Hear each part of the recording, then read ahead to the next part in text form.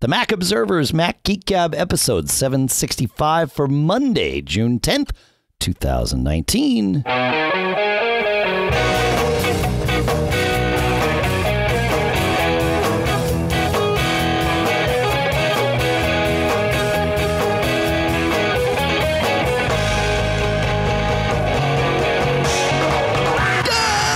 Folks, and welcome to the Mac Observer's Mac Geek Gab, the show where you send in your questions, your tips, your cool stuff found. We mix it all together with the goal being that we each learn 5 new things every single time we get together. Sponsors for this episode include Eero, BB Edit, and Linode. And we'll talk about why you want to visit each of those shortly here. We've got some deals for you and some cool stuff, of course. But for now, back here in Durham, New Hampshire, I'm Dave Hamilton. And here in Fairfield, Connecticut, this is John F. Braun. How you doing today, Mr. John F. Braun? Adequate.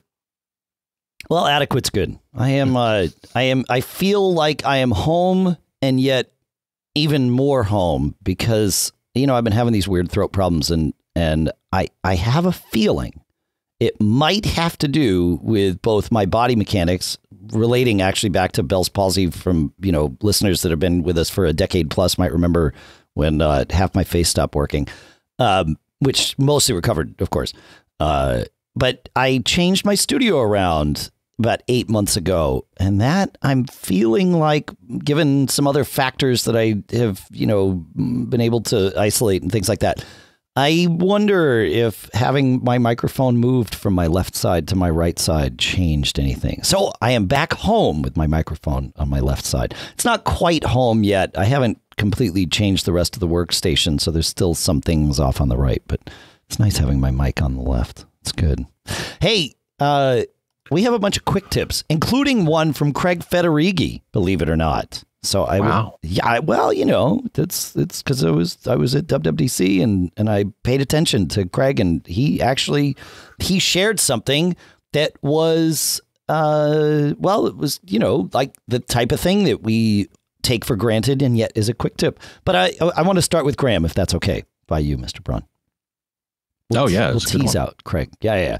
So Graham says, I just discovered this click option, so I'm not sure if it's well known.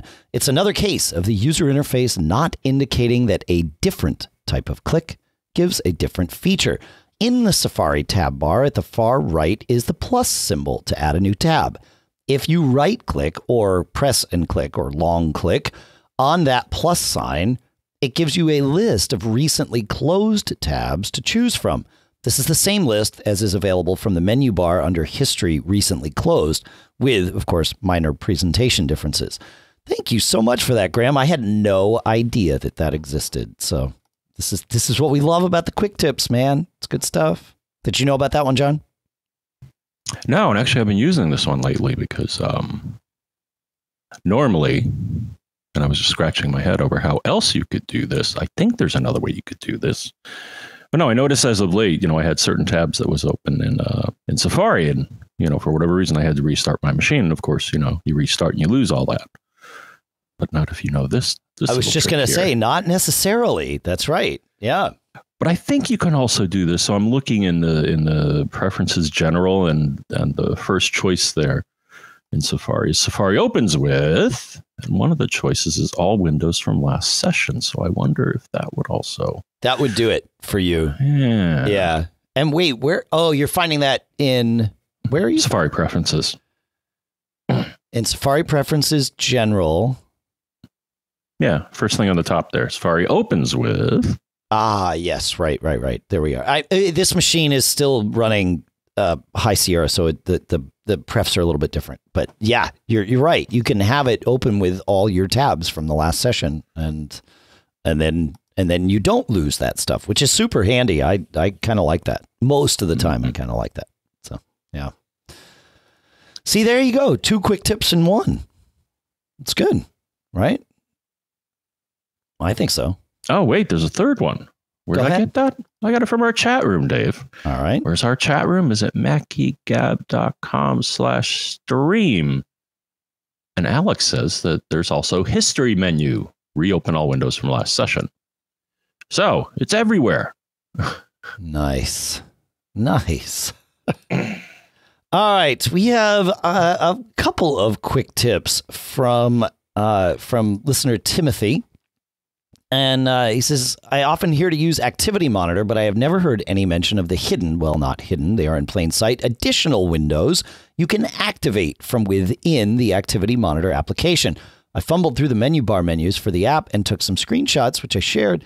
He says you can open separate windows to show CPU and GPU usage and history. And these are graphs, so you can really visually see what's been happening to your CPU and GPU. He says you can also add about 25 additional data types to sort the main Activity Monitor app window, which is true. If you go in Activity Monitor to the, where is it? It's the view columns option. You will see lots and lots of extra things out there. And we've talked about this before, like adding kind to it so you can see if something's still a 32-bit app that's actually running.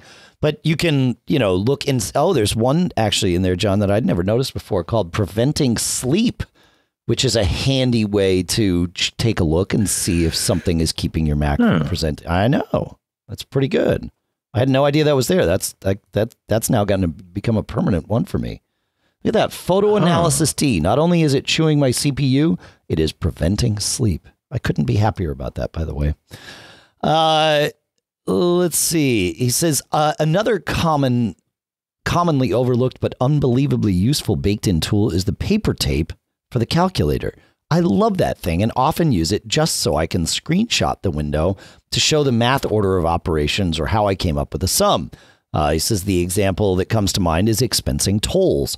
When I lived in Austin, Texas, I used to be able to expense my tolls for work, but my toll statement didn't discriminate personal and work tolls. Since I am so ethical, I didn't just expense the entire statement to make it easy. Instead, I highlighted tolls that were work-related and used paper tape to show the 50-plus individual line entries I added up. Command-Shift-4 plus the space bar, and boom! You've got a screenshot of your paper tape window to support your line item entry on your janky backup for an ethical expense report. Austin and tolls is a thing that is new since I left Austin, but I have to experience it when I'm down there. But yeah, very cool. Thank you so much for that, Timothy. Very good stuff. I like it.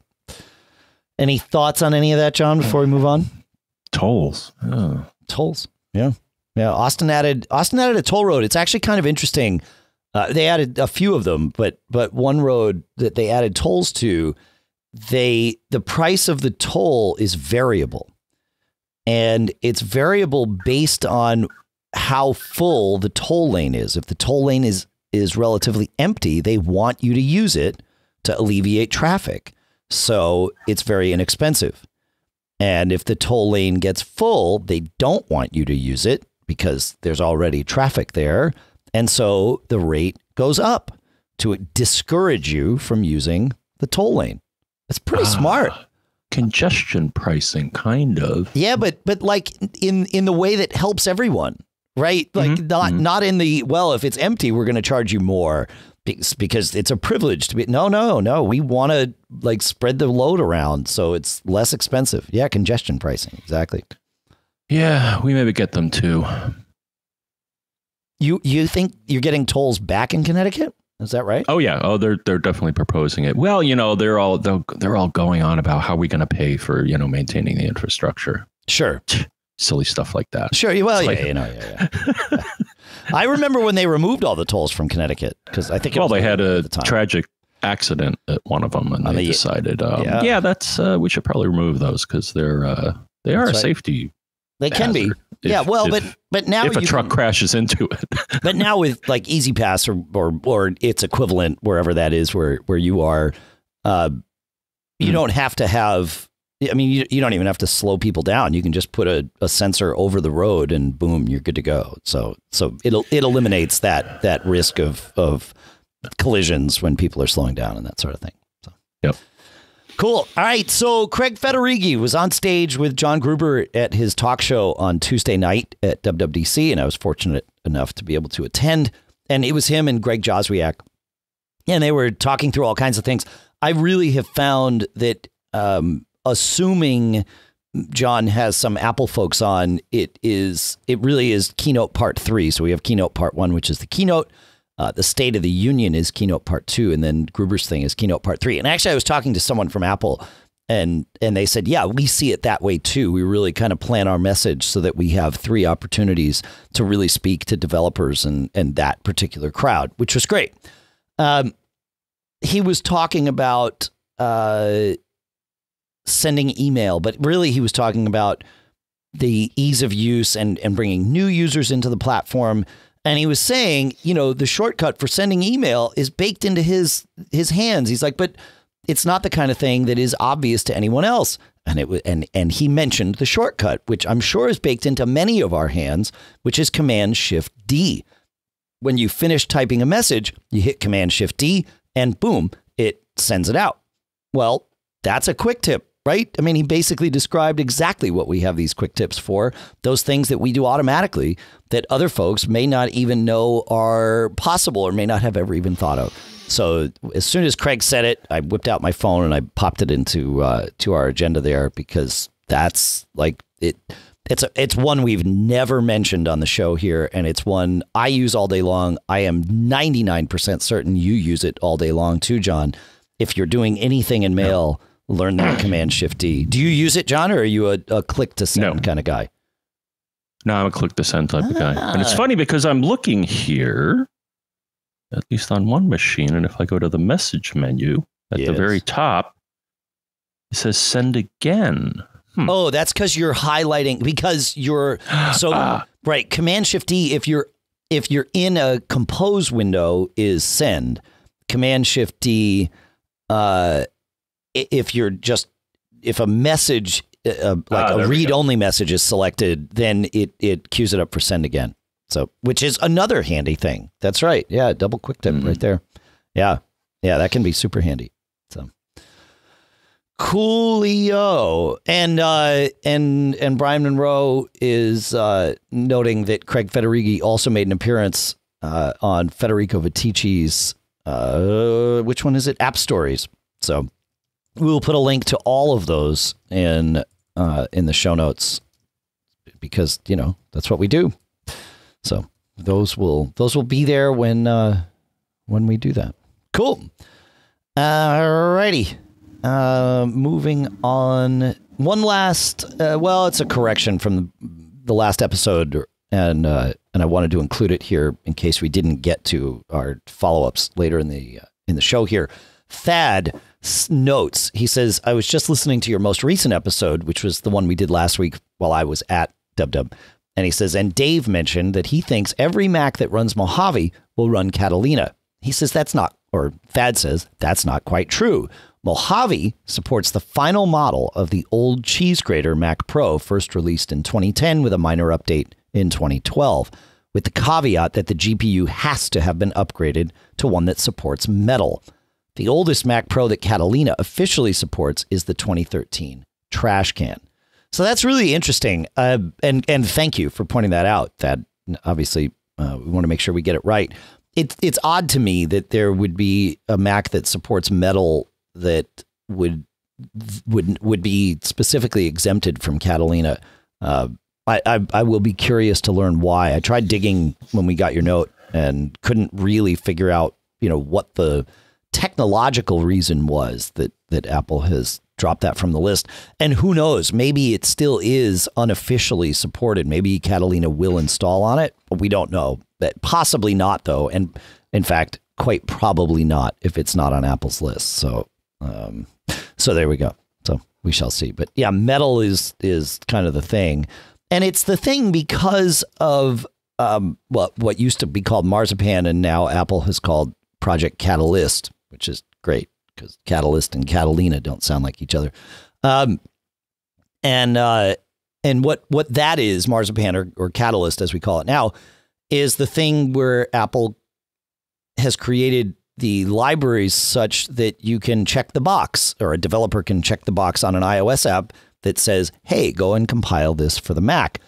And actually going back to Federighi's comments during the talk show, there were a lot of us that were not impressed by Apple's rollout of those 4 apps in Mojave that were Project Catalyst apps or Marzipan apps. And that was News, Stocks, Home, and why can I never remember? Voice memos.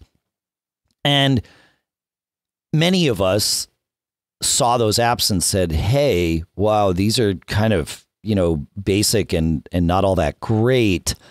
I guess there's not a whole lot to this Project Marzipan or Project Catalyst thing.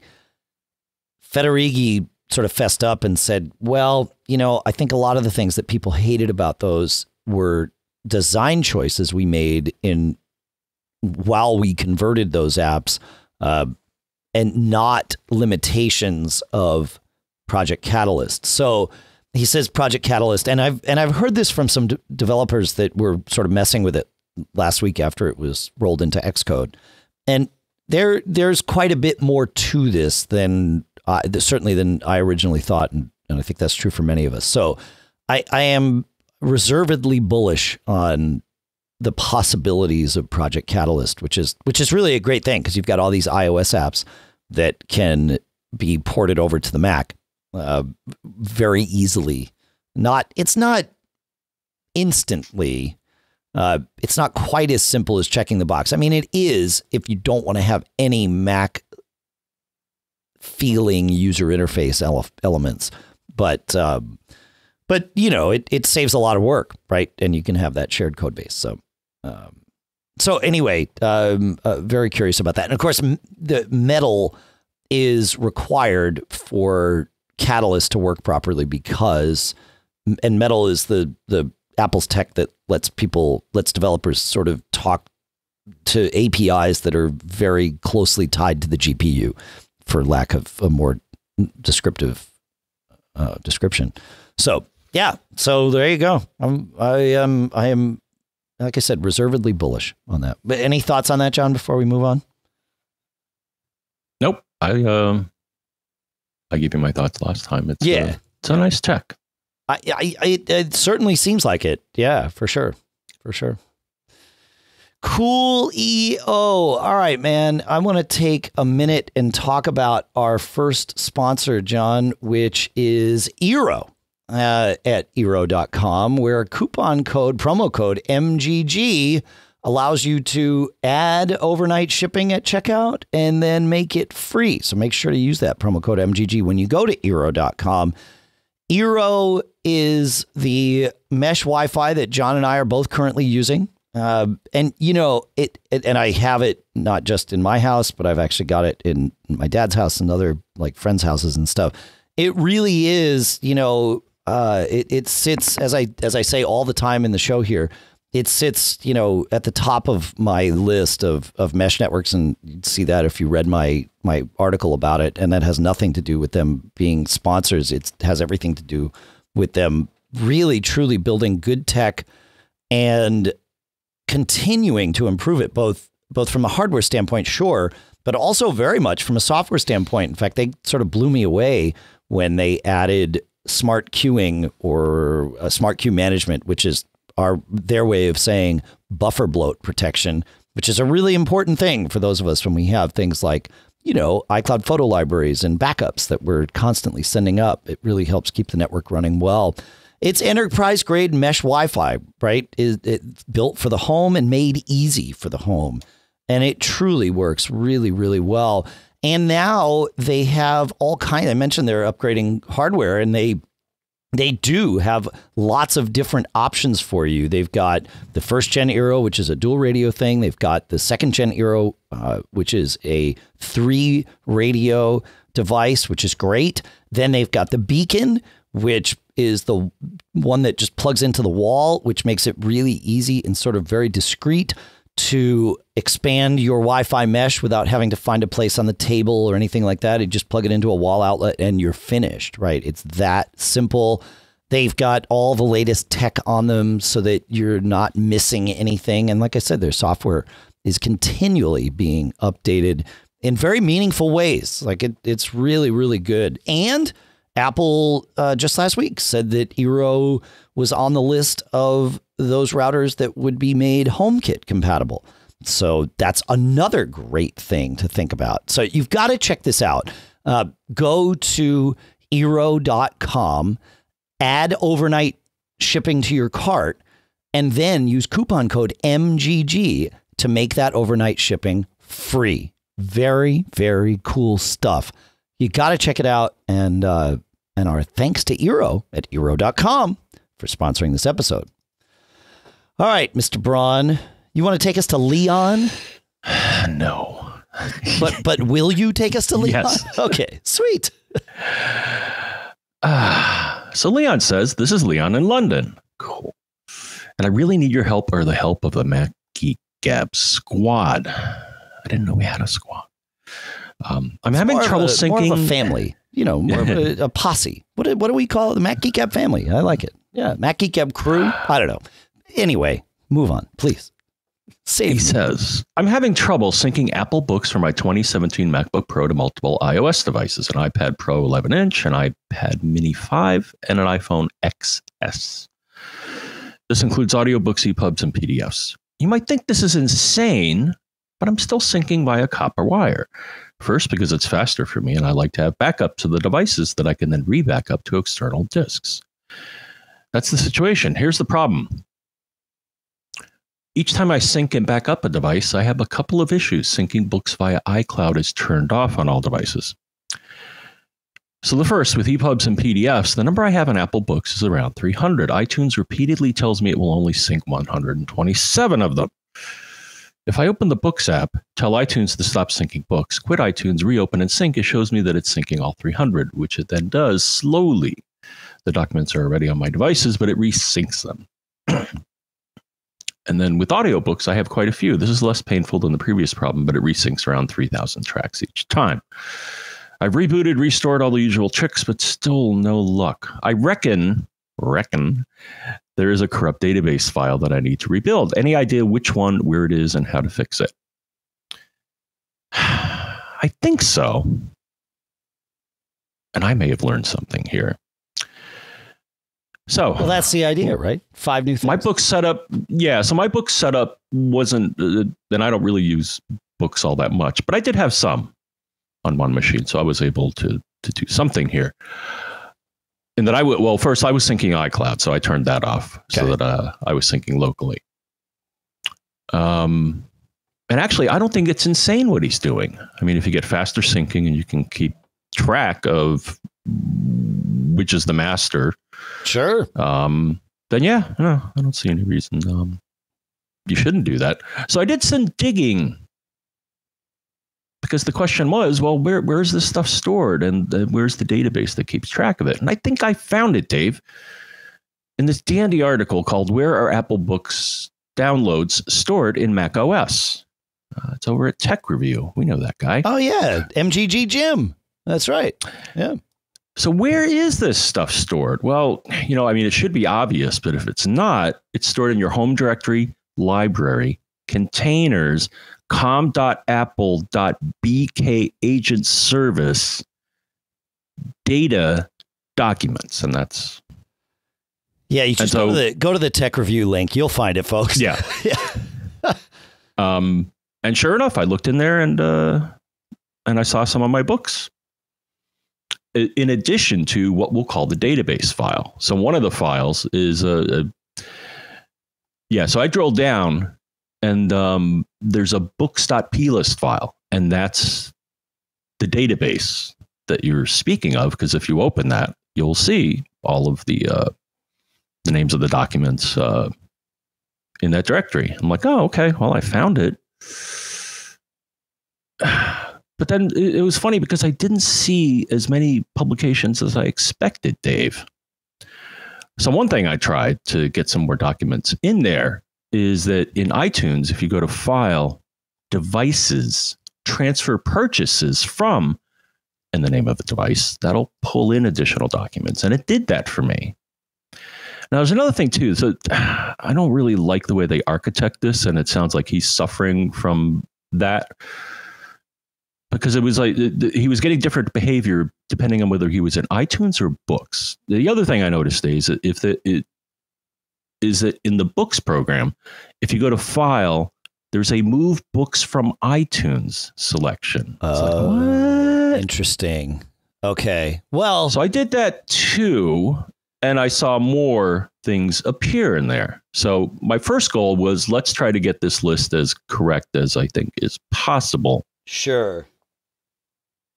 And once you do that, the goal being is that you get a client up to date. Right. That would make sense. And you're, disintermingling yourself from iTunes, which, given what we know, and that is that iTunes is, being disintermingled itself, that's probably a good thing. Yeah. So once you go through all those steps, then what I did is that I'm going to eat my own dog food here, or cat food, or rat food, whatever. You don't have any rats right now, do you? I mean, no, I had them intentionally in your house. I had them when I was a kid. Yeah. Right. And for those that don't know, rat food is people food. That's why they're our buddies, because they eat the same things we do. That's why they like to live in our houses, whether we invite them or not. Yeah. So first, try those options, and then what I did, Dave, is whacked the com.apple.bk agent service directory. What would happen then is the next time I tried to sync, it's like, oh, hey, by the way, there's stuff on your device that's not here. You want me to grab that stuff? And the first time I did that, it gave some sort of error, like, oh, I can't find the directory that this is supposed to be in. Sure. But I restarted and did it again, and then it started populating that list again, including that books.plist file. So hopefully that... but again, I'm not too familiar with and it's kind of weird how they architect this, is that, you could do it from iTunes, or you could do it from books, and it sounds like there's a cap here too, which that's the part that gets me. So I don't know. That's the best I got for you. I don't know if anybody else has any additional expertise in how to deal with your books. Let us know. Yeah, that's great, man. Yeah. Wow, nice find. I had no. I mean, it makes perfect sense that BK agent service, which I'm assuming is short for book agent service, is a thing. I just never dug into it. That's great. That's good. If you want to let us know, feedback@macgeekgab.com is where you will do that. Did you say feedback@macgeekgab.com? It's funny. Every now and then, maybe once or twice a month, we'll get an email from someone to one of our other addresses because they say they don't know what the email address of the show is. And we were talking about that at the meetup that we had in San Jose last week. And so just to reiterate, I want to make sure we all know it's feedback@macgeekgab.com. And that meetup was awesome. Thank you to everybody that came. It was such a great group. We had some nice conversations happening, which really that's the point, right? We all just sort of hung out and it was great. Really, really. But we got to do more about that. We got to do more of those. So yeah, thank you to really, I want a big shout out to Brian Monroe, who is often in our chat room. And he was the catalyst to making this all happen. Were it not for him sort of nudging me along, it just wouldn't have happened. So thank you, Brian, and everyone who came. It was really, really awesome. It was great to get to chat with each of you and all of you. So yeah, cool. We're kind of talking about the future of iTunes and that sort of thing. So Brian's question, different Brian, not Brian from the chat room, but Brian from email asks, what happens to iTunes running on older versions of Mac OS? How long will iTunes continue to exist outside of Catalina? And that's a good question. My guess is that nothing is going to happen to iTunes. iTunes will not be end of lifed in older versions of Mac OS, so Mojave and prior. I think it's just Catalina and forward will have not iTunes, but instead will have, what Apple is saying, the 3 different apps. I think it's more, we just added books to the list. And so it's, music, podcasts, TV, right? That's what Apple says they're breaking iTunes into. Then they're also breaking out functionality into the Finder for syncing and that sort of thing. And then books, that's already been done. So iTunes has been being disintermingled for quite some time, and now starting with Catalina and going forward, I think that's where iTunes will be no longer. But while older versions of macOS are still supported by Apple, which I believe is usually 2 back, then I think iTunes will be there. There have been some questions related to this about prepping iTunes libraries and how that's going to work.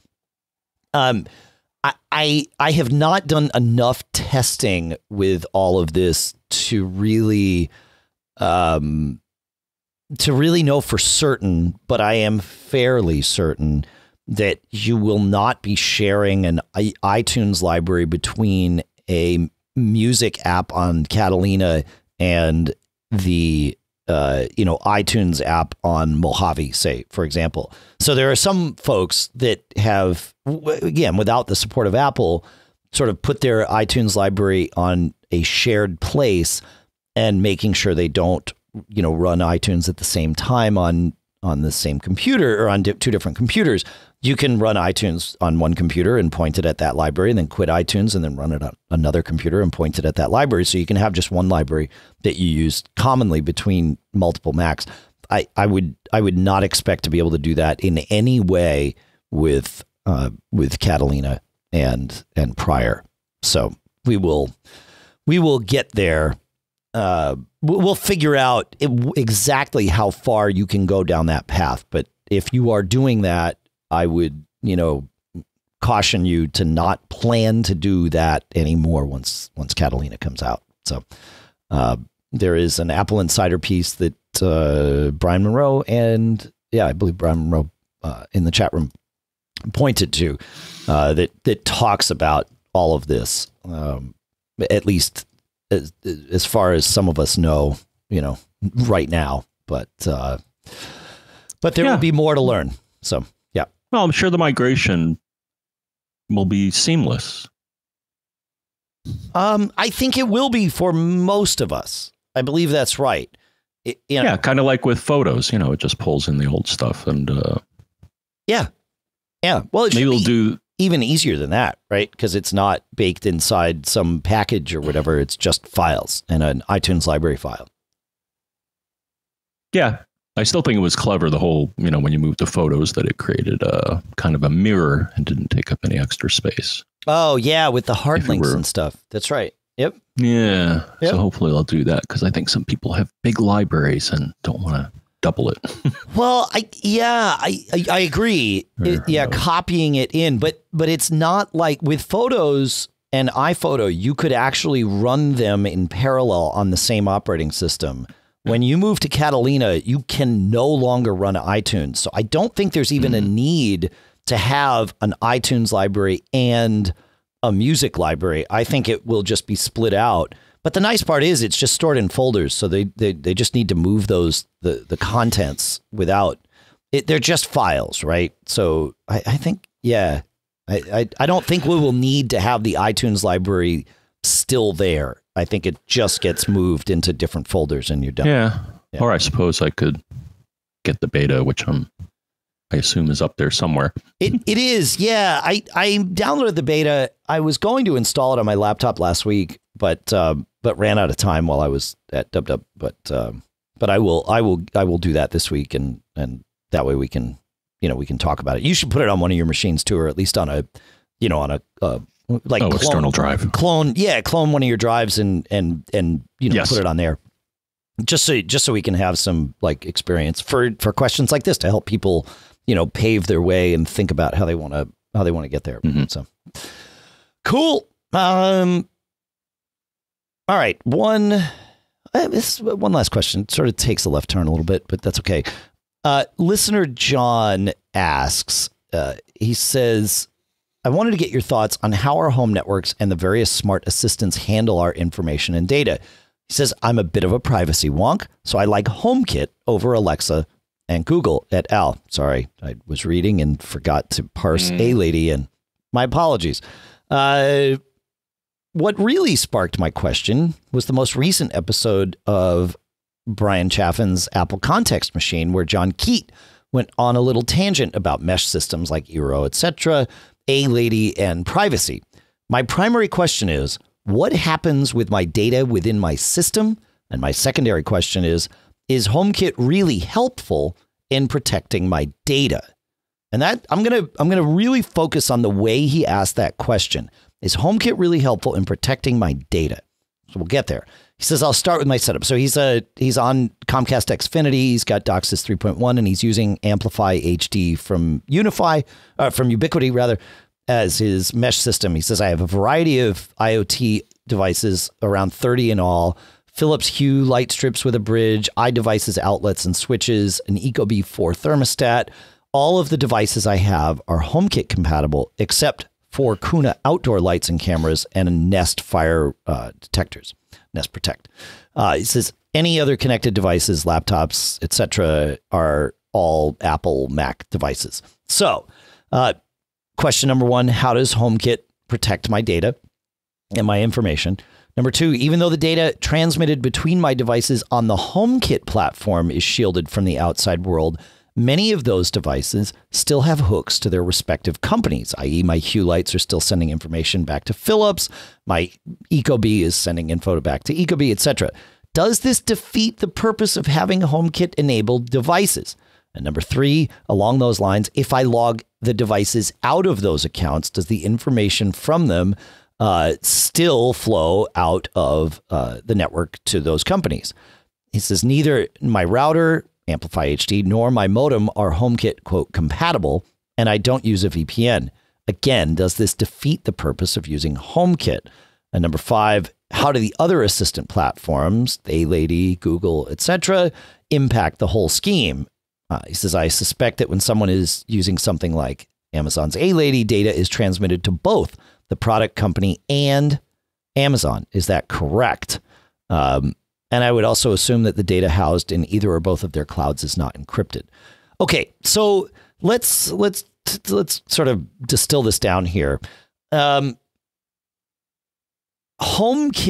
on its own is protecting your data within your network. In fact, it's sort of crazy about the way it does it. Apple has backed off a little bit on this to make the encryption more realistic from a software standpoint, but it's still pretty strong encryption, but it's strong encryption between your iPhone and your HomeKit devices. And the idea is it's protecting the information that's on your iPhone. And that's really where Apple's security from HomeKit comes from. That's the platform, that's the standpoint where they are focused, is making sure that none of these smart home devices could possibly unintentionally leak information that's on your iPhone or allow your iPhone to be compromised by something and have information extracted from it. Because HomeKit is, as you pointed out, a local platform. All the communication for HomeKit is happening locally on your network. And so not only is that potentially good, and we'll get to why I said potentially, from a security standpoint, but it also makes things much, much faster, right? Because you don't have to wait for this round trip to the cloud to do, to have your lights turn on, for example. And that's great. But the risk there is it means that your iPhone is talking directly to your smart home devices. And so Apple wanted to build this security in there so that no one could hijack that particular stream. So this is it, and so that's where HomeKit comes from, because there is a potential security risk if you're allowing your iPhone to be contacted by a device on your local network. You need to make sure it's the device you wanted to have it contacted by. Whereas something like, Amazon's A-Lady or Google, those never talk directly to your devices, never talk directly to your iPhone. Your iPhone doesn't even have to be involved, but it could be. But it's all going out through the Amazon or Google's cloud. to handle all that. So your personal data on your device is kept out of that mix. And again, that's where Apple's real focus for HomeKit security was and is on making sure that your data on your iPhone never gets compromised. And I think that kind of got lost out there in the messaging. And so so you wind up with scenarios like John describes here, where it's like, well, what is HomeKit securing? HomeKit is securing the data on your iPhone. That's prime directive number one. There are, again, some great sort of ripple effects from this. And one of them being that it's all your things are talking locally, and that's great, because you get faster access to it, assuming your devices are HomeKit compatible, which is, sort of the assumption here. HomeKit is not built to protect anything else. And specifically, it is not yet built to ensure that data on your smart home devices remains private. Yes, when they talk over HomeKit, they are using that security. But as you pointed out, your Philips Hue bulbs and your Ecobee and probably everything else that you have can be linked right up with, Amazon's Alexa or the personal, the clouds of the companies that created them. In fact, that's exactly how you link with something like Alexa. Alexa, sorry, I keep saying it because I'm not thinking here. A-Lady talks to the clouds of your devices. So the A-Lady doesn't talk to your Ecobee thermostat. Your Ecobee thermostat talks to its cloud, so the Ecobee cloud, and the A-Lady talks to the Amazon cloud, and the Amazon cloud talks to the Ecobee cloud, and that's how that link is made. So even though the two devices, your Amazon, Echo device or whatever is in your home and your Ecobee thermostat's in your home, they don't talk to each other. They each talk to their respective clouds, and their respective clouds talk to each other.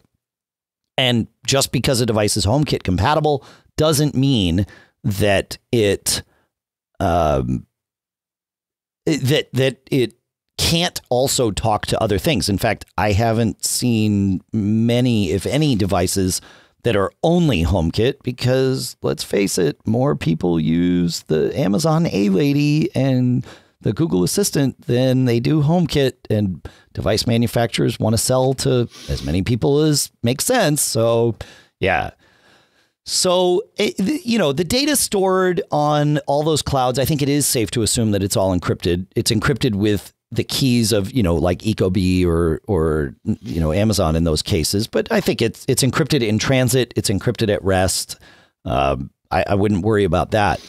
The question is, what does a HomeKit enabled router do?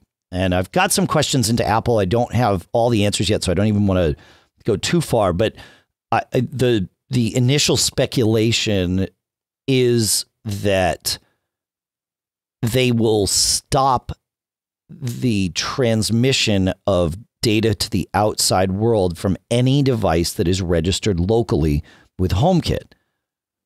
But the question is, well, what is the implication of that, and how do we work around it? Because if, for example, your Ecobee thermostat is, connected to your HomeKit network, and your HomeKit enabled router, whatever that is, says, aha, that thermostat, that device at that IP address is talking to HomeKit, so I'm going to block its access to the outside world because we don't need it.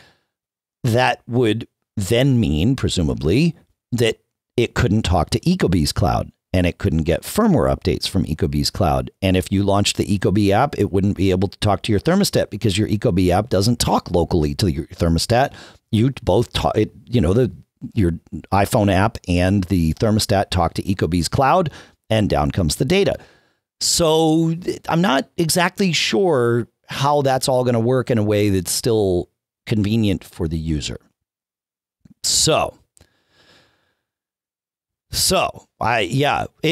Brian Monroe in the chat room is saying he doesn't think that's how it's going to work, which it could very well be, right? Like I said, that's the initial speculation on it, but that's a very interesting scenario if in fact it's built to do that. He seems to think it's only talking about HomeKit secure video with HomeKit routers. So if that's the case, which it may very well be, then there's no additional security to anything other than secure video. So any thoughts on that, John? No, I'm not doing the HomeKit thing, so I wouldn't know. But I mean, I'm flipping through an article here, and I'm just assuming that all this stuff is secure. I mean, it's secure. The data sent to and from, say, Amazon for our A-Lady stuff is sent securely. Like that, we know. Like you and I have done those tests and looked with like Dabuki and seen, okay, this is, it's encrypted traffic. That's great. And I think it's safe to assume that it's also encrypted on the at rest on their servers, any data that's living there. But it's only as secure as you make it with your passwords and things like that. But it is right. I mean, it is stored in the cloud. So yeah. It's And everybody's got their privacy policies or documents, and you can read over that. I mean, I just got one here. I was just looking over this. It's using the HomeKit accessory protocol, blah, blah, blah. Somewhere they say, hey, is it secure? And it's like, they're like, yeah, what security features does HomeKit use? And they're like, all sessions are encrypted and mutually authenticated. It's like, yeah, that's kind of what I figured. That's what, kind of like you said, with all the other stuff. Now, I suppose they could be unethical and mine your data for, I don't know that they could. Well, they could. There is no HomeKit cloud, at least not yet. Right. There might be with this secure video thing. Part of iCloud might be turned into that. But there is no HomeKit cloud, right? So all of your HomeKit activity happens, it's private cloud. It either happens direct with your iOS device, or it goes through, like if you want to do HomeKit stuff while you're not at home, you have to have something acting as a HomeKit hub, and that can be an Apple TV, the HomePod, or you can actually configure an iPad to be your HomeKit hub. So, yeah.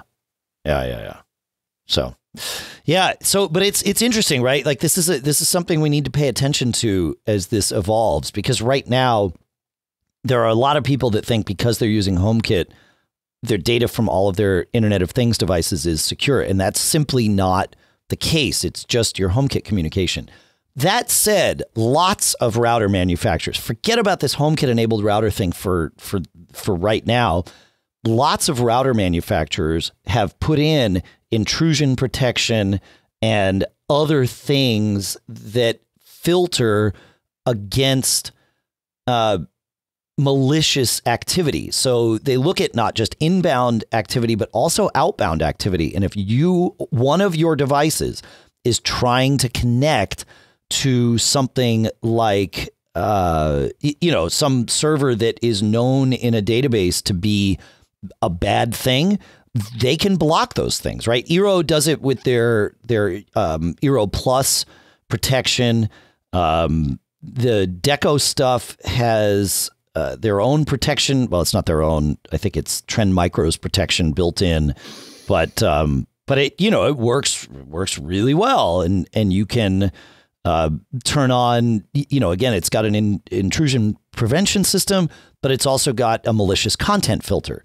And it looks to see, has one of your devices been compromised and is trying to send data out to something that, by all rights is not where your data should be going, then it can be blocked at the router level, which is the right place to block these things. So a lot of this stuff is protecting you already with, if you've got the right router in place. And the Synology router that we recommend all the time has exactly this kind of thing built into it. Lots of them do.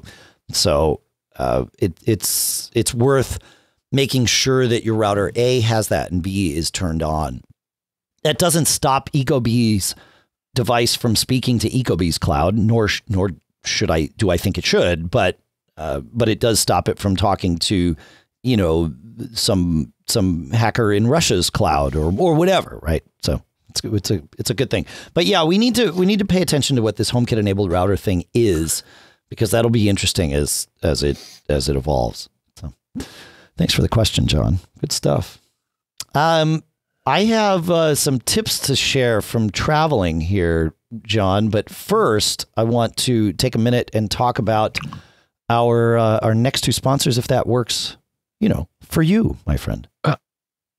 Awesome. Yes. Awesome. All right, cool. The first sponsor that I want to talk about is Linode at linode.com/MGG. That's linode.com/MGG.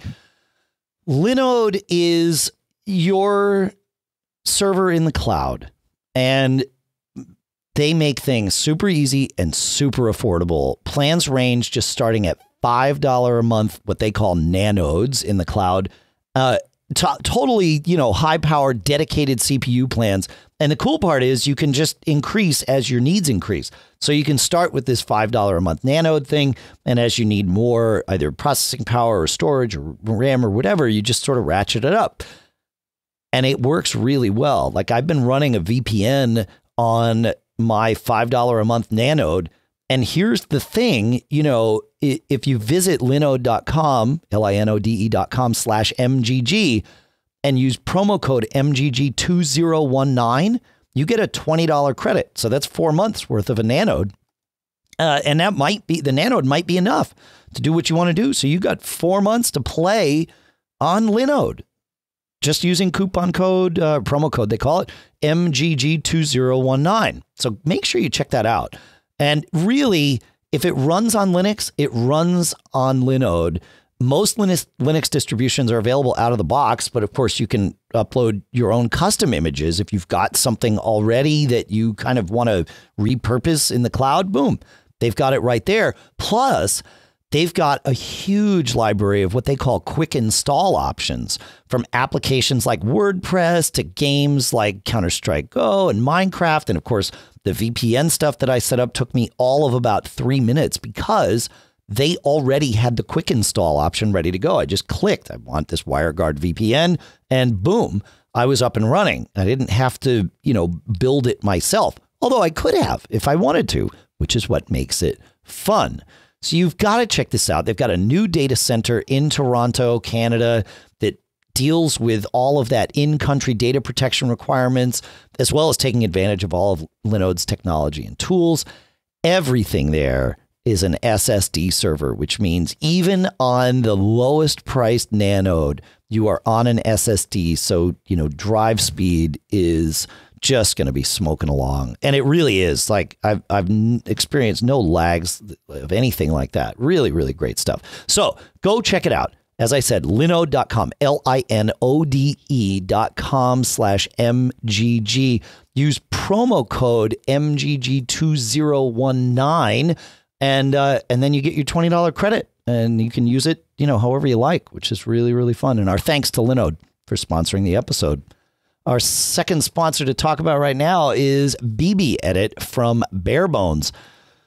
Man, if there's one app that's always running on my Mac, it is BB Edit from Barebones. I use it for all kinds of things. I use it to manage our show notes. I use it to count the words in documents. I use it to compare two documents.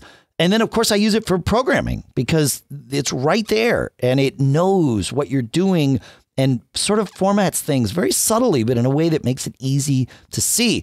They've just released BB Edit 12.6.3 as a maintenance update. They constantly keep this thing up to date. And BB Edit is now back in the Mac App Store with subscriptions available, which is their new App Store only model. So you do subscriptions in the App Store, or you do, buy at once pricing if you want to buy directly from barebones.com. You can go either way. While you're at barebones.com, you could go to merch.barebones.com and buy lots of cool merch, including you can get one of those Rebus t-shirts like John and I have. So you got to check it all out. Visit barebones.com, download your copy of BB Edit, which you can download for free and try all the features for 30 days. And then even after 30 days, you can use quite a bit of the features for the rest of time.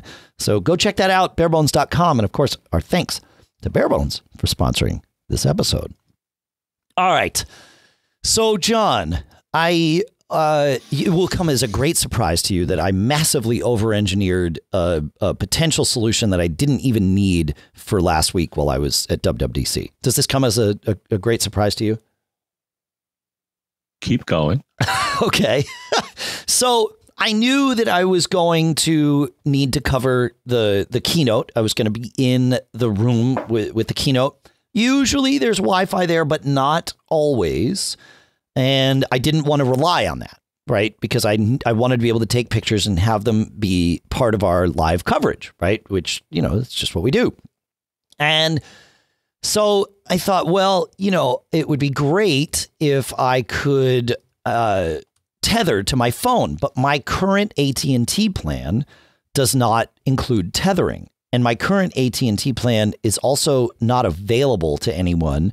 So if I were to move away from my current AT&T plan, it's this unlimited, I don't know, I'll call it the unlimited budget plan. That's not the name for it. Unlimited select, maybe something. It's not available anymore, but it's a decently priced plan that gives me unlimited, but does not include tethering. So I was like, well, I don't want to move my plan because then it'll cost me a fortune forever. It'll cost me like an extra $40 a month or something with the way the family plan works. And then I thought, wait a minute. We just talked about dual SIM stuff on the show, and my iPhone XR is dual SIM compatible. And because I listened to that episode, I installed all of those apps. I think it was Geek Gab 750 something. I'll put a link in the show notes to this. So we talked about all these, and I had all these apps for these providers that support dual SIM. So I took a look and figured out who was the least expensive for a US based data only plan. And it was GigSky. And so I actually bought way more data than I needed. I bought 5 gigs of data for $50.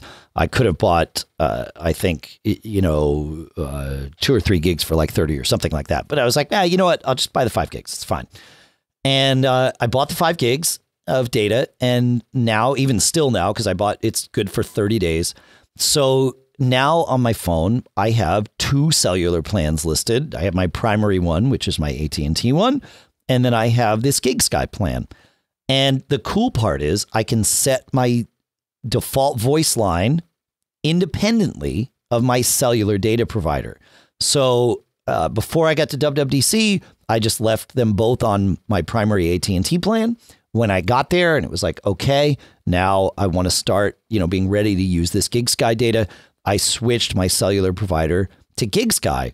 And the cool part was, as soon as I did that, the option for personal hotspot became alive because, while AT&T doesn't, my AT&T plan doesn't allow personal hotspot, my GigSky plan does.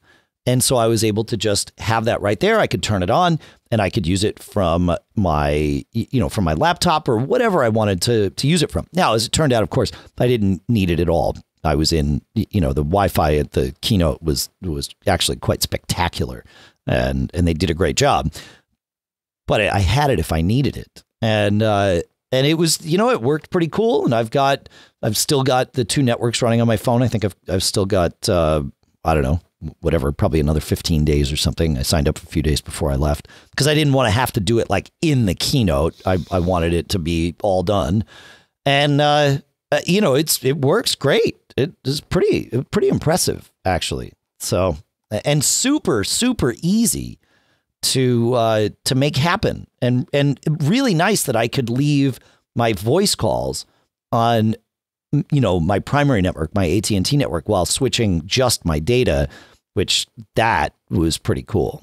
So I don't know. So did I massively over-engineer something, John? Well, you got the job done. I did get the job done. It's true. That's true. Yeah. So, there you go. There you go. I also, on my laptop, I put an app called Trip Mode, which is available at tripmode.ch. It's also part of SetApp if you are a SetApp user. And what trip mode lets you do is very easily tell it, hey, when I'm connected to that Wi-Fi network, you can do it manually too, but when I'm connected to that Wi-Fi network, only allow these apps to send data. So just like you can do on your phone when you're, for cellular data, you can per network, actually, I can do this for GigSky or AT&T, but you can say, don't allow these apps to use, the cellular data. On your Mac, you say, don't allow these apps to use the Wi-Fi when I'm on this particular Wi-Fi network. So it kept things like, my photos from syncing to iCloud and Dropbox and all of that. I just was able to just block those out and make life really easy for myself so that I wasn't, using my data. And in fact, even on the WWDC Wi-Fi, I still turned that trip mode on and filtered out a bunch of stuff so that I wasn't, using more Wi-Fi than I needed to at that moment, and so that I could have a faster connection potentially, which also worked really, really well. So yeah, trip mode and personal hotspot together are quite blissful, I would say. So regardless of where you are, if you're running a personal hotspot, I would very much encourage you to check out trip mode because it's awesome. So there you go. Thoughts on that, John? No. Okay. We have some cool stuff found to go through here, and so it feels like we're already in cool stuff found territory. So I'm gonna jump to that unless you have anything you want to add. Go. Chuck says, in response to Chris's Geek Challenge about a camera that automatically uploads to the cloud, he says, I also inspect homes, but I use my iPhone using an app called Upload Cam by Bitwise software. Of course, the link will be in the show notes. It's essentially a camera app that allows me to set a Google Drive or a Dropbox folder to automatically upload photos to.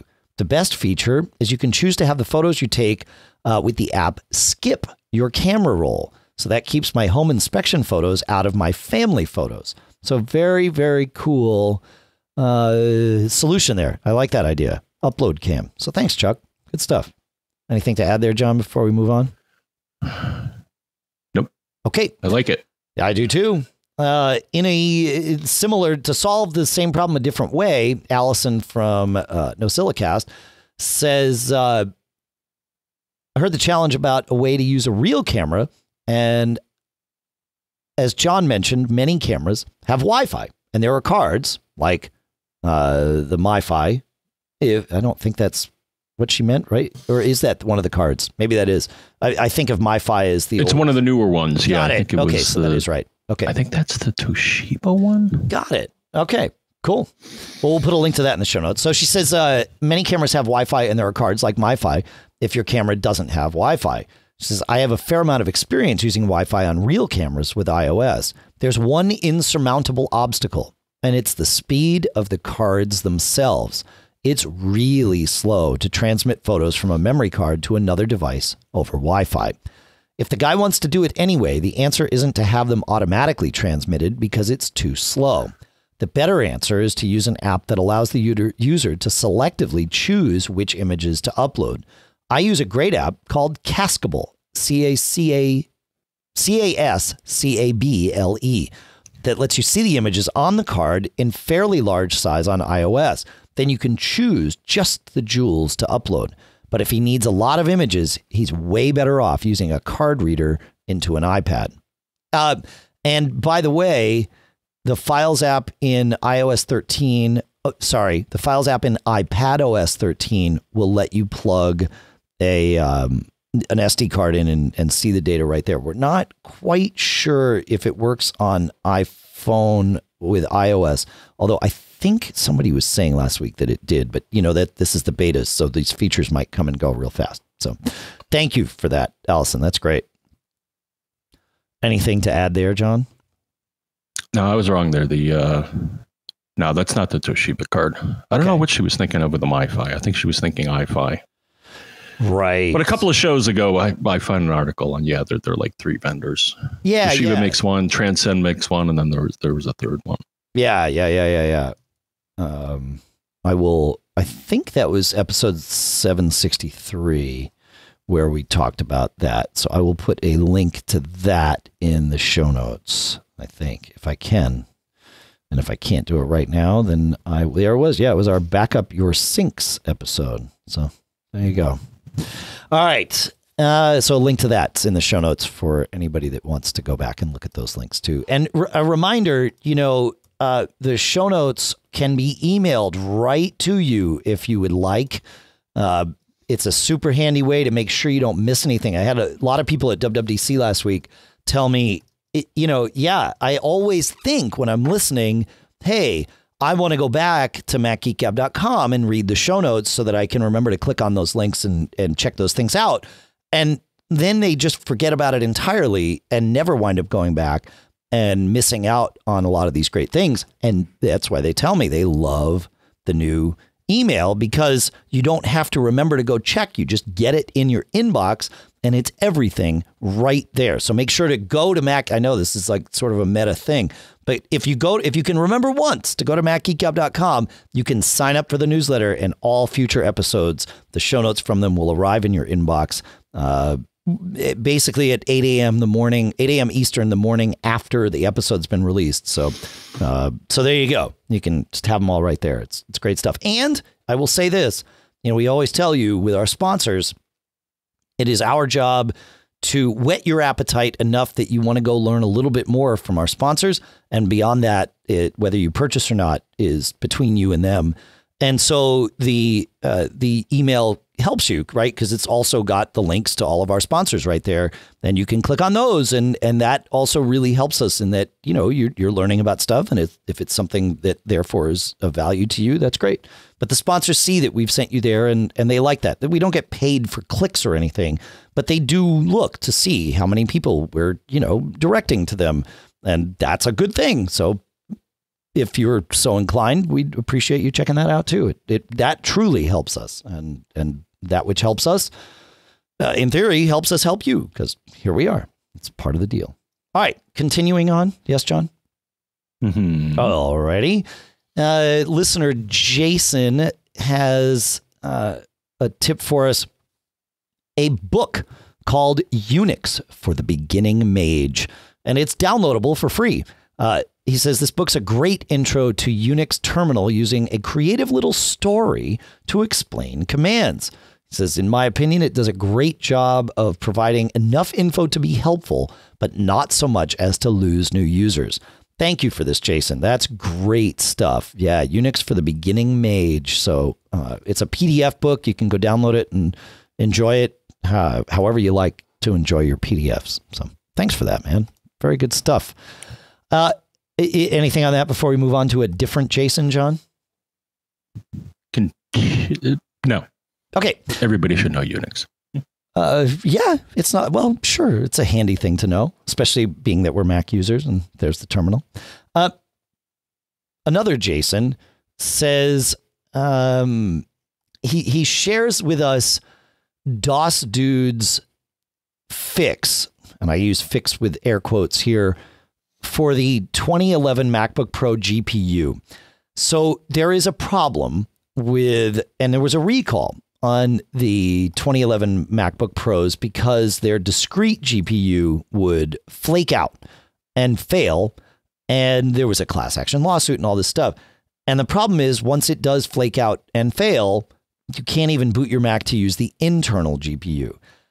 There is a way around this. And it's not necessarily for the faint of heart, but it is out there. And so I will put this in the notes. It does involve, I believe it involves opening things up, but also installing some software to sort of route around it. So we will put a link to this in the show notes for those of you, for anybody that's having that problem. It does allow you to, get some more life out of these machines, even though you can't use the discrete GPU in there. You can use the built-in one, which isn't so bad. So it's at least something. So thanks for that, Jason. Good stuff. Anything on that, my friend? Oh, I was through that with a past machine. Yeah. When I sent it in for Apple Care. There happened to be a recall And they're like, here's a new motherboard. I'm like, hey, thanks. Right. But they attributed it to the GPU. Interesting. Or they identified that as a problem, and they're like, oh, well, your GPU is flaky, so might as well give you another motherboard. Like, sure. Thanks. Yeah, thanks. Yeah, exactly. Yeah, cool. Juan writes in and says, I discovered this device called the ISY994 home automation controller. He says, I discovered it a few years back and fell in love with its programmability and almost unlimited use. If you have the patience to learn how it works and to tinker around, you will find it to be one of the best ways of controlling almost all of your IoT devices. It supports Z-Wave Plus, Insteon, X10, Zigbee Pro, Amazon Echo, Google Home, IFTTT, etc., just to name a few. They are constantly adding new features. They just added the ability to check on your Tesla. It doesn't rely on the cloud. And is that me? I think that's you, right, John? Do you have an alarm? Yeah. Okay. Nice. Mute those phones. I'm going to stop right here in the middle because we're already interrupted. I use the Mac Geek Gab app as my reminder to myself to make sure I'm muted before the show. How do I use the Mac Geek Gab app to do this? Well, before we live stream every episode, we send a notification out to the Mac Geek Gab app that lets everyone know. And of course, I have it installed. And so I get that. And if I hear the sound, it reminds me, turn it off. And for those of you that didn't know, yeah, we've got a Mac Geek Gab app. It is currently just an iOS app, but Corey was at the meetup and we all got to talking. He and Brian Monroe actually got to talking quite a bit about some features for the app and that sort of thing. And this might be a good opportunity for a Project Catalyst experiment. So you never know if that app might come to the Mac, but it is freely available. Go ahead, download it from the iOS App Store. We will put that in the show notes because it's what we do. So yeah, make sure you go download the Mac Geek Gab app. All right, so back to this ISY994 thing. Juan says that they just added the ability to check in on your Tesla and it doesn't rely on the cloud. And he says, and customer support is very good. He says, the only negative I have to say is their reliance on third-party iOS apps, which are not necessarily very pretty, but are perfectly functional. So it's from universal dash. Wow, man, easy for you to say. universal-devices.com. We have a link in the show notes in case I munged describing it too much. So pretty cool, huh, John? Looks that way. It does. I know. I agree. All right. Scott has a question. I think we can get to it. Where are we on time? Well, the clock's way over there now that I'm looking this other direction. Yeah, it's at 1:12. Okay. Scott says, I have my new Mac Mini 2018 sitting in a box. I'm waiting for my RAM and external SSD to arrive from Otherworld Computing. Once I have all this, I will be ready to move all my files and such from my 24-inch 2009 iMac to the new Mini. For a monitor, I have a Dell 27-inch 4K UHD in the box as well. My iMac has an internal 1 terabyte SSD that I put in a few years ago. My new Mini has 256 gigs of internal storage, and I will be putting an external 1 terabyte USB-C SSD on there as well.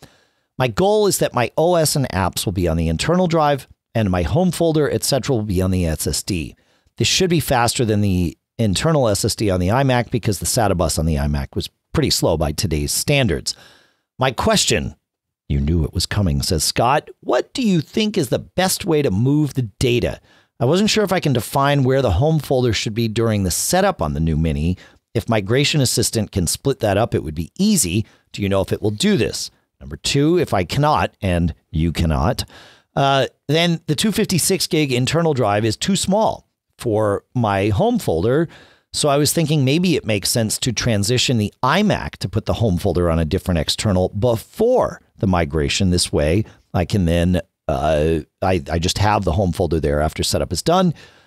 Or I could set up the Mini fresh and not transfer anything, then manually move all the files from a clone of the iMac drive. I'm concerned that this will miss some stuff in the long run. And then he asks another question, which we'll get to. I'll circle back to at the end, which is about going from Thunderbolt to FireWire 800. So we'll talk about that. But so my first question for Scott is, and anybody in this scenario, is why is your home folder too big for that 256 gig internal drive? If it is related to photos and or music, then that's an easy solution. Move those to the external drive first, just your photos library and or your music library. Move those to the external drive first, map them in the supported way inside the Photos and iTunes apps, and then use Migration Assistant to do the rest. Because that way, once it's there, you're fine. I am, and if it's other stuff, is it relocatable in an easy way? Like, do you have a folder full of, say, movie files that you've created from something, and those are like, what's taking up your space? And I ask these questions because while it is totally feasible to have your home folder not on your boot drive, it's not the Apple recommended way. It is, I'll call it softly supported by Apple. But it really is the kind of thing that will probably cause you some amount of headache. I don't want to say it's going to cause data loss or anything like that, because if you're thinking about this, you're probably fairly technically inclined anyway. So you'll probably be okay from that standpoint. But from a headache standpoint, I think, but there you go. You don't want to get caught. Like even the fire department there agrees, right, John? So, so for that reason, I'm really partial to keeping the home folder on the boot drive where possible, but not at the expense of buying a larger SSD from Apple, right? So there's a limit to my madness, John. But so I would really look at why your home folder is too big and just see if there are things that you could segment out while leaving the home folder as a home folder intact. What do you think about that, John? Yeah, I mean, I think you got the question is why, and the good news is that Migration Assistant does have a level of granularity, so you don't have to bring everything over. That's true. Oh, right. That's right. And the other thing I recall is that, yeah, like you said, the thing is that I remember this. There's something buried in your account setup where you can point to a different place for the home folder. Yeah, as you mentioned, that. I wouldn't do that. Yeah, right. I mean, you can do it. I think you go in and into system preferences, go to your user account, right click on your user account and choose advanced options. And that's where you can choose your home directory. But it's not that simple. There is more to be done. You need to move things first. You need to set permissions first. Then you need to change where your home directory is. Actually, I think it's better to create a second user so that you're not changing the home directory of an existing logged in user. Again, it's doable. The question is why. And I hopefully you can route around that. There's a couple of thoughts here in the chat room. Kiwi Graham says, I think the problem is when apps assume that your home folder is on the boot drive. Less of an issue these days, he says. Yeah, I agree with that. But also, what happens if your external drive, doesn't mount quickly enough at startup, right? Now your Mac is trying to log into an account that the home folder doesn't exist. I mean, again, it just creates this potential sea of problems that otherwise isn't there. So, yeah, I like your point, John, about if you can't do it this way, then Migration Assistant will let you be somewhat granular about it. I totally forgot about that with Migration Assistant. That's a good thing. The other option, if you're going to have a 1 terabyte external drive, that's probably going to be fast enough to boot from without you really noticing that you're booting from not the internal drive. You could just migrate. You could just, install Mojave on that and let that be your boot drive. It would be better, I think, from a space utilization standpoint, if you could do what you would like to do and keep like your boot the OS, your apps, and the shell of your home folder on your on the internal drive. That's probably a good use of that storage, and then you've got that 1 terabyte for whatever else you want to do. So yeah, I really encourage you to think about that why, though. That's the question. I'd love to hear from other folks out there. If you've experienced, if you've run into this and sort of taken a different path, that would be good to do. So, any more thoughts on that, John? Nope. Okay. So Scott also asked he asked, do either of you know of a Thunderbolt 3, so over USB-C, Thunderbolt 3 to FireWire 800 dongle? He says, I have a few chained external hard drives using FireWire 800 on the iMac, and I was hoping to just move them to the new iMac as is, but I can connect them via USB if I must. So to my knowledge, it still doesn't exist. There is no Thunderbolt 3 to FireWire 800 dongle, but there is a way to go from Thunderbolt 3 to Thunderbolt 2, and then you can use Apple's Thunderbolt to FireWire adapter to get from Thunderbolt 2 to FireWire 800. And I'm actually doing that on this computer, believe it or not, from Thunderbolt 2 to FireWire 800, just to split out my FireWire stuff, even though this computer has FireWire. But you can get from Thunderbolt 3 to Thunderbolt 2 in a variety of ways. Many of the Thunderbolt 3 docks out there, including the one from OWC. I know you've been buying other stuff from there. So, but their Thunderbolt 3 dock has a Thunderbolt 2 port on it. So, so you can get yourself to that and then, jump to FireWire 800 from Thunderbolt 2. But that, to my knowledge, that's the only way to do that. I don't think there's any one-stop shop for example. I am guessing you haven't looked into this, but maybe you have, since you're thinking about upgrading and all that stuff. Not really. Okay. All right. Okay. Good stuff. Let me put that link in there. So we've got that. Good. Where are we on time here? Do we have time to do Brett's? I think so. Well, let's try it here. Brett says, thanks to WWDC, it looks like it's time for a new Mac in the near future, since my 2010 Mac Pro will no longer run the latest and greatest OS, as mentioned earlier in the episode. So while I'm not in a rush to go out and get one, I was thinking about getting a Mac Mini and using the Thunderbolts to fill in some missing parts. I'd love one of the new cheese grater Mac Pros, but I can't justify spending that much since my workload has changed. I'm looking at going from a 2 quad-core Xeon Mac Pro with 40 gigs of RAM and 7 terabytes of storage and an upgraded Radeon Sapphire card to a Mac Mini with an i7, a 6-core, with the 6-core i7, 32 gigs of RAM, and the 512 gig SSD built in. I'm looking at OWC's Thunderbolt 4 storage case to move some of the drives on the Pro to the Mini, so I don't kill the new Mini's SSD. The main OS drive is only 480 gigs, with most libraries running on the other drive. I was also thinking about the OWC Helios setup to make up for the seemingly weak Intel graphics in the Mini. So that's the external GPU, is that Helios. He says, I use the graphics mostly for games, some video work, and some computer graphics work.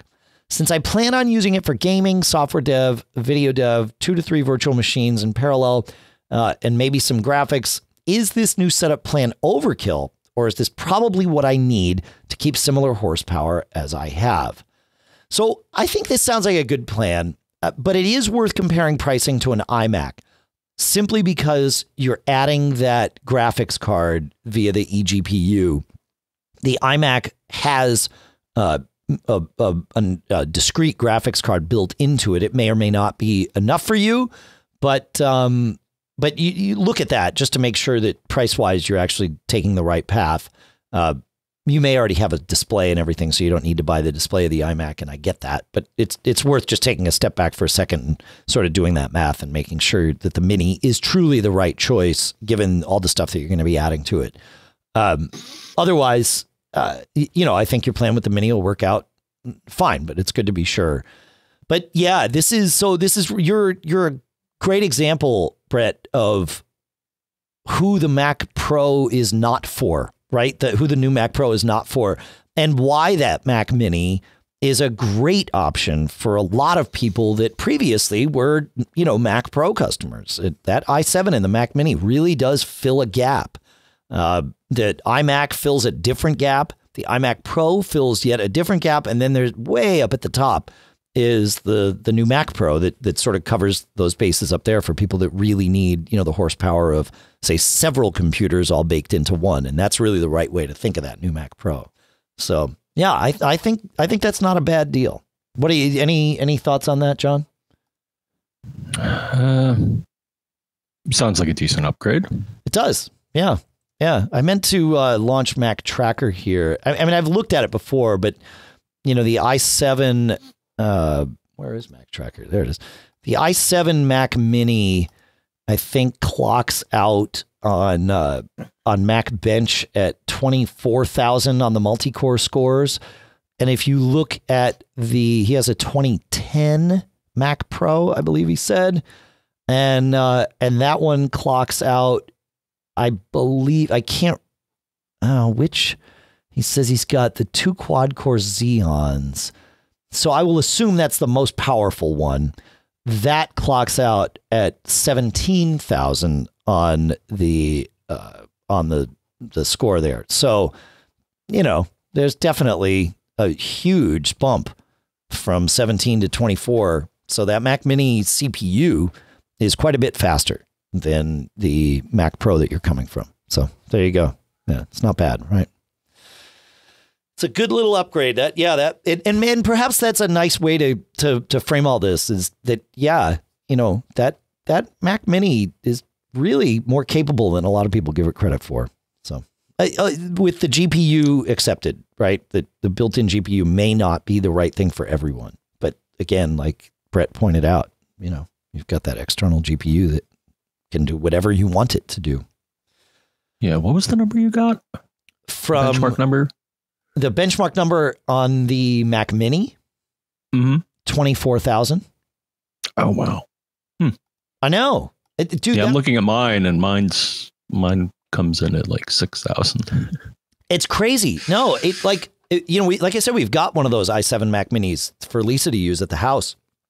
And it's the fastest Mac we have. But I mean, far and away the fastest Mac we have. Really cooking.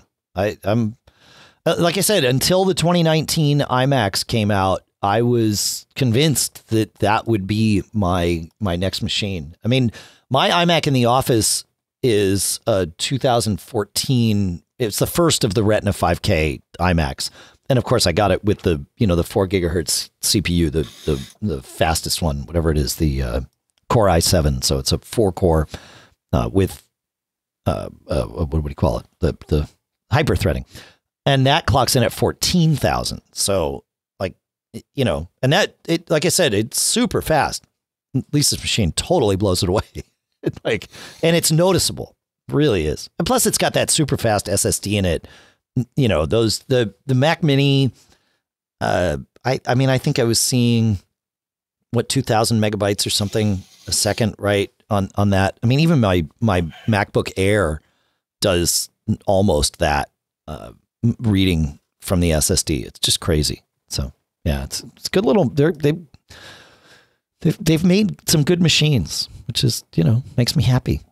That's a good thing. I'm also kind of happy, but also kind of sad that we're at the end of the show. I mean, I always feel good when we finish a good show, and I feel like this one's been a good one, but I'm also sad because it's over and we have to wait a week to do it again. But that's how it goes. You know what I'm saying? I hear you. My throat feels good, though. I have a feeling there might be something to this turn to the left thing for me. So, I mean, I mostly face straight, but, it's like a little to the left. Yeah. Yeah. Talk to your chiropractor. Maybe they can fix you. Well, this is not a skeletal thing. It's right. It's the muscles on the right side of my face and throat, like that trigeminal nerve sort of affects from just above the eye to all the way down through the throat. That's what was paralyzed when I had Bell's palsy for like 3 months, and it recovered mostly, but it got to like 90%, I will say, and stopped. So I mean, I have full functionality or whatever. But if you see me in person, feel free to ask me to do this. It's totally fine. I'm not. It doesn't bother me. But I can, if I smile like as far as I can go on both sides, you can totally see that my right side doesn't go as far as my left. I learned through some physical therapy and stuff years ago to how to balance things out, sort of. And it's fine. And like I said, I sort of relearned how to sing and all that stuff too. Well, I say relearned. I learned how to sing. I'd never learned before that. But yeah, the right side of my throat isn't quite the same. I will say this though. I went from like, it got to 90 and was totally happy. And then it was recommended to me a couple of years ago to try CBD, and CBD resumed the healing process and probably got me, from 90 to 95%. It really was like amazing what that stuff did for me. So I share that. So there you go. Anything else? I like it when you share. Oh, well, that's what we do here. We share, man. All right. Well, we talked about how to find us. We did not tell you if you are a premium listener first. Thank you. And secondly, of course, you get to email us at premium@macgeekgab.com. Any of you are welcome to call us at 224-888-GEEK, which, John, is 4335. And go download the Mac Geek Gab app. There's lots that you can do there. Like I said, you get the notifications. You also get... you can join the chat room, right? You can hear the live stream. It's not just that you get a notification, but the entire functionality of the chat room and the stream is built right into the app. So you can listen, you can join along if you like with us.